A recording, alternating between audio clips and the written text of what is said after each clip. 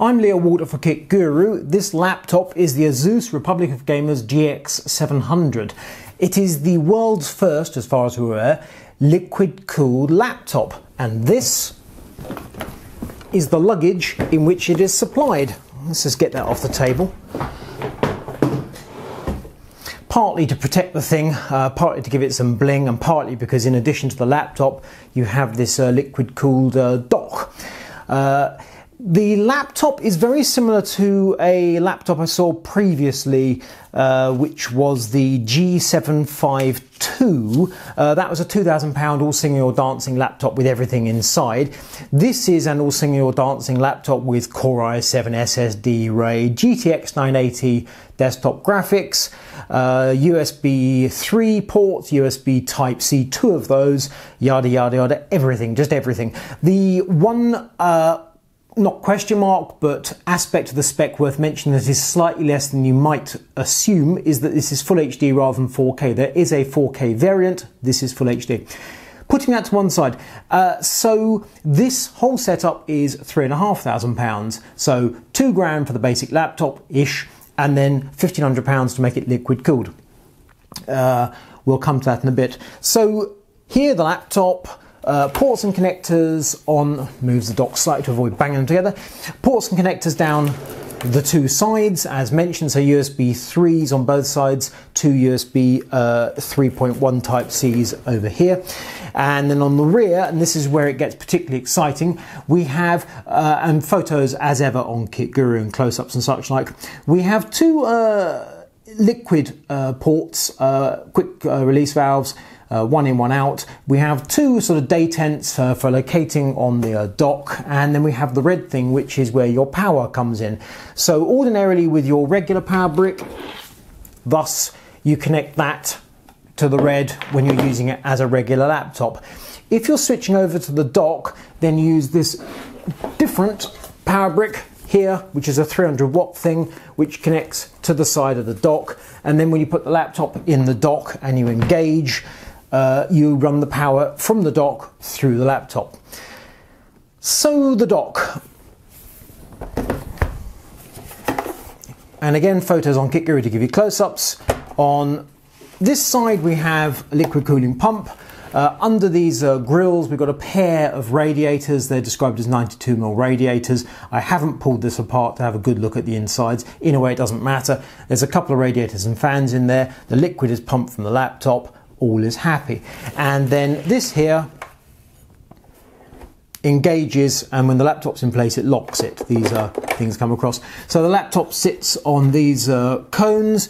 Two cones also engage in the rear. Everything lined up. That Asus tells us that it is possible that when you break the liquid connections, remove the laptop in other words, you may occasionally get the odd drop of liquid.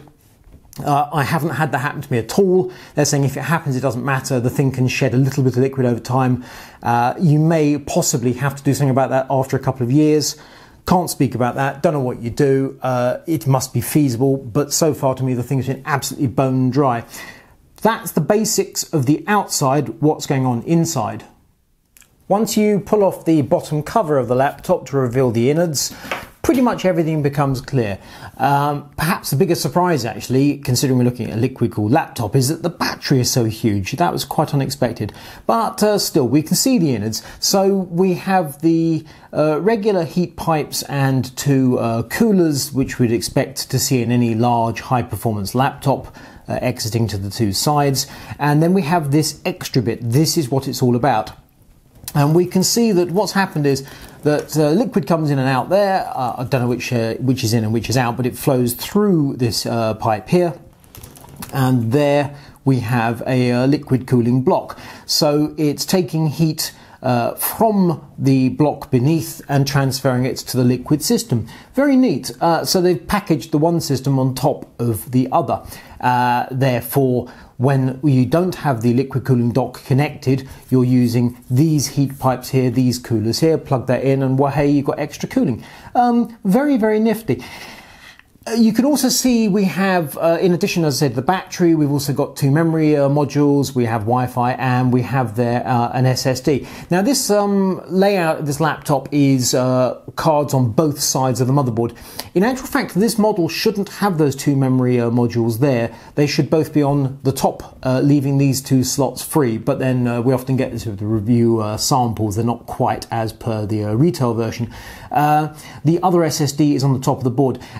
So the fact I've pulled this apart to have a look at what's going on, this isn't really a laptop you're going to upgrade easily. If you wanted to go to 64 gig of memory, you'd have to basically pull the motherboard out to get to the top, and that's hard work. Similarly, if you're monkeying around with Ssd Raid, quite clearly, if you change this SSD for a higher capacity SSD, well, you've mucked your RAID up completely. They actually say in the instructions to Asus, you would have to back up all your data, break the RAID, install a new SSD, say a 500 or 1 terabyte, 500 gigabyte, 1 terabyte, and then run it as a single fast SSD. Alternatively, you're pulling the thing apart to install 2 new SSDs. In the great scheme of things, that ain't going to happen. Anyway, those are the main components, but this right here, this is what it's all about. With the GX700 plugged into the liquid cooling dock, it looks impressive, it looks awesome, and also to a certain extent it looks pretty stupid. I mean, it's just vast. The laptop itself weighs 3.6 kilos. They say with battery, the battery's inside, so that's daft. Of course, it's with a battery. The dock weighs 4.8 kilos. Put the whole shooter match together, that's 8.5 kilos. Quite clearly, in the main, you'll be using the laptop when you're out and about, and you'll come home to the dock. You could, of course, use that luggage I showed you earlier to take holding off to a LAN party or something of that ilk. That would be entirely feasible. After it's got wheels, why not? But why on earth would you spend $3.5 grand on a laptop that's this big and heavy unless it delivers some results? Thankfully, the answer is it delivers, and it delivers big time.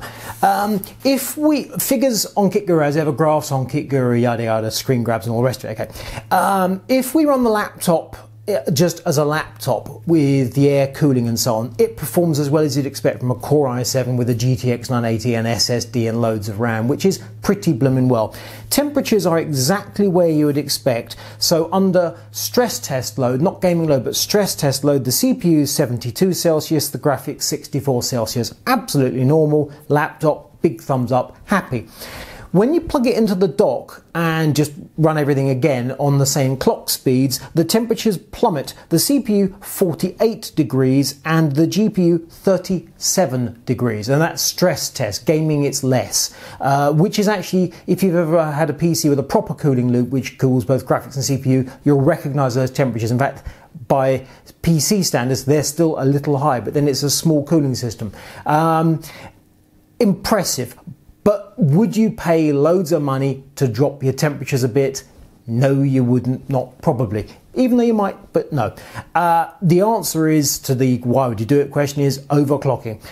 When you plug the laptop into the dock and then you open the ROG Gaming Center software, and then you click on this little icon, and again photos, screen grabs, etc. on KitGuru, and then you open this sort of sub menu. He says dragging his pages, sub menu, which shows you what everything's doing. You can overclock the system without much difficulty, and I already have. Just to read the numbers, I'll turn it back. CPU is running 10% over stock. You can either do 5 or 10%. GPU is running 150 megahertz over stock. CPU there, GPU there. Again, screen grabs on KitGuru. I found this software worked very well. I was using those numbers, by the way. They were suggested by Asus, and I didn't delve too hard and try and bump the GPU up a little higher, or indeed GPU memory higher. CPU, on the other hand, plus 5, plus 10%. You go for 10%, don't you? I did have one slightly intriguing thing, which was that the CPU, the software, different utilities seem to recognize it in different ways. CPU-Z recognized it as one model, and Ada64, which has a version of CPU-Z built into it, CPU-Z for Americans, thought it was the correct processor. Speed also is an interesting thing. It's 3.6 gigahertz maximum turbo. I was seeing reports of 3.7 gigahertz, and that's only significant because in the great scheme of things, 100 megahertz, whatever, is because 3.6 plus 10%, which is the max allowed by the software with the cooling dock engaged, gives you 3.96, just under 4 gigahertz. On the other hand, 3.7 plus 10% is a little over. However, if we put that to one side, the retail version is absolutely definitely 3.6, so it's going to be a shade under 4 gigahertz, but you round it to 4 gigahertz. It's a lot. Anyway, with those clock speeds engaged, this did indeed bang up the temperatures, but it also raised performance. So, and again, figures on KitGuru in the usual yada yada. CPU temperature now 84 Celsius, GPU temperature 53. So CPU higher, which suggests that 10% is absolutely pushing it to the limit. On the other hand, it worked perfectly well. If you want to be a bit more cautious, maybe 5%. The intriguing thing was that those extra bits of percentage of speeds made a massive difference to gaming. Not necessarily to the peak frame rates, but it raised the minimum significantly. So in GTA 5, where we've been running in the sort of 48 frames per second average, which went up to 69, I mean, that's a big jump. But the minimum went from 19, which is not great, but then GTA 5 has sort of lurches in it, and went up to 25. But the experience, taking the numbers out of the equation, the experience was, woo, and it just whooshed along absolutely beautifully. So you've got the option of bumping up clock speeds or of dropping temperatures, or you could go for a kind of a compromise. But without a shadow of a doubt, the performance was truly epic.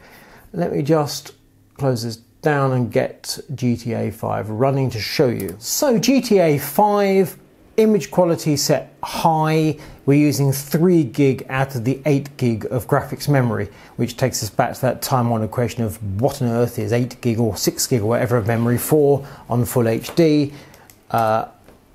And the answer is not a lot of use past the 4K panel. Whether you want 4K remains to be seen. So that's just going to run through the usual benchmarks just to show you how smoothly it all flows and how lovely it is. Now, you'll appreciate I've got the thing facing me, the cooling is facing me, which is the opposite of what you normally expect. You're normally shielded by the screen, which means that I'm getting the worst case scenario, which is I'm behind the thing while it's running. And I can hear it. No two ways about it. The 2 fans are here, they're blowing. Ordinarily, it's pretty much silent. The laptop in air-cooled mode with the temps relatively high and performance good is nearly silent.